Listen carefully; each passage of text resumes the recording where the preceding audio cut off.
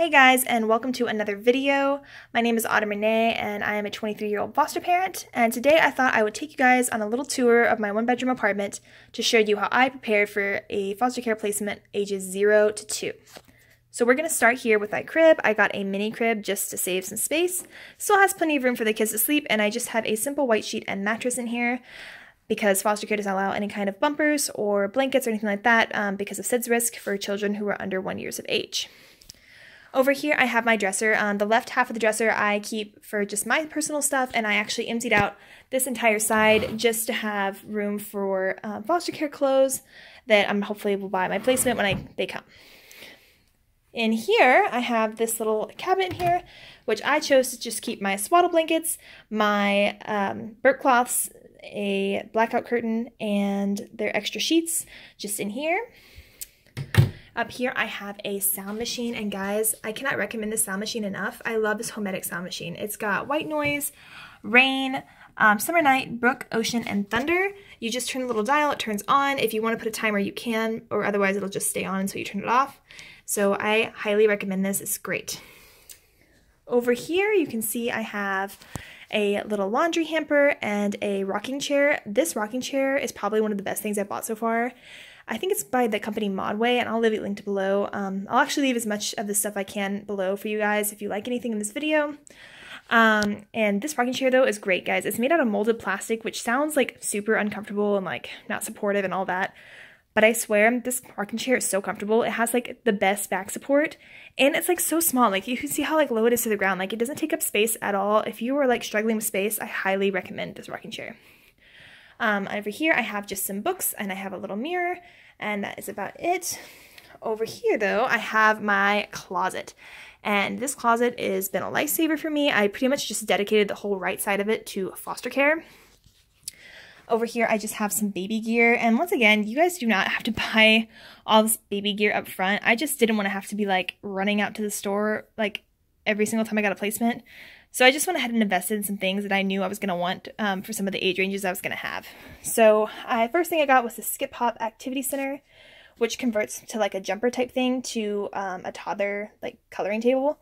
So I got that, which is this right here. Behind that, I have the Skip Hop Activity Mat, and I will be doing a review on these things, so you guys can keep an eye out for that on my channel. I also have my diaper bag, which is the Jujube Be Right Back diaper bag. This is in the color Amethyst Ice. I'm doing a review on this as well. I have a Ubi diaper pail right there, and I also have a Fisher-Price Take and Go swing. The Take and Go swing is another thing that's really great for if you're trying to save space, because it doesn't take up that much space, especially in terms of swings. They take up so much room, and this has really been a lifesaver. Over here is this space-saving Fisher-Price high chair, and I just keep it there because I don't need it until I have a placement.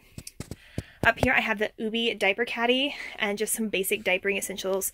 Some wipes, the hand sanitizer, just some more wipes, and some diaper cream.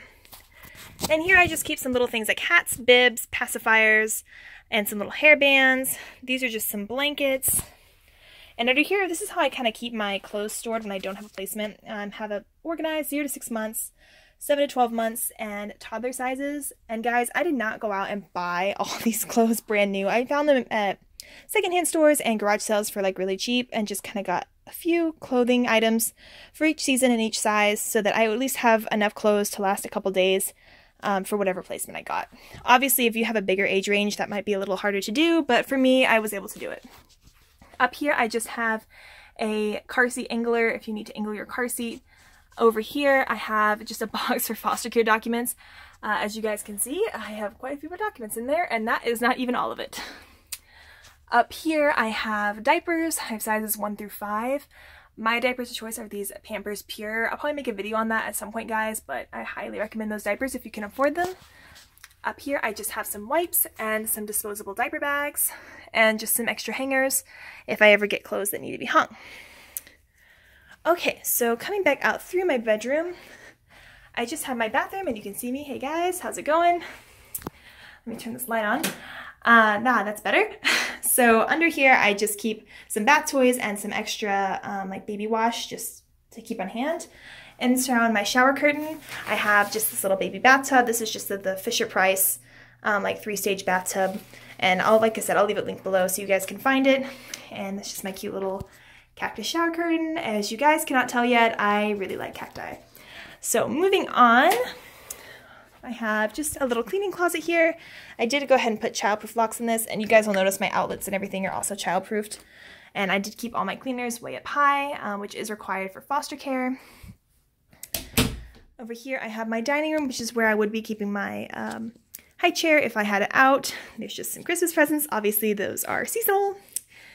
Moving on over here, down here is where I keep my medicine cabinet, which is double locked. I have a childproof lock on here, and I also have like a padlock on the medicine cabinet, medicine like box itself as well. Up here, guys, is where I kind of just store all of my kids' stuff for eating. I have bottles and a bottle washing rack. I've got snack containers, a bottle warmer, plates, cups, just basic child eating things that you're gonna need. So I kind of just have it stashed there out of the way for now since I'm not using them currently. And I did go ahead and wash all of these and the clothes just so they're ready to use. And over here, I kind of have just a child drawer. I've got bibs and forks and extra nipples and just some eating accessories in there. That's basically everything in my kitchen for foster care. And over here, I just have a laundry room, nothing exciting in there. Coming back over to my living room, you can see my tiny kind of wimpy Christmas tree. Don't judge me, guys. I just moved this year and did not have time to super decorate for Christmas. I do have, most of the stuff around here is just not for foster care, but this right here I did dedicate to store toys. I didn't buy a bunch of toys yet, guys, because I don't know what age I'm going to get, and there's a big difference between what a 4-month-old is going to play with and what a 2-year-old is going to play with. So I just left this open to buy more toys when I get a placement. I did, however, put a few things over here. So I got some puzzles, shape sorter, a couple baby toys, just some basic things to occupy them before I can go to the store. And that is basically it, guys. That is what I got for foster care to prepare for a placement. Let me know in the comments below if you guys think I forgot anything. I do have a car seat and a stroller in my car.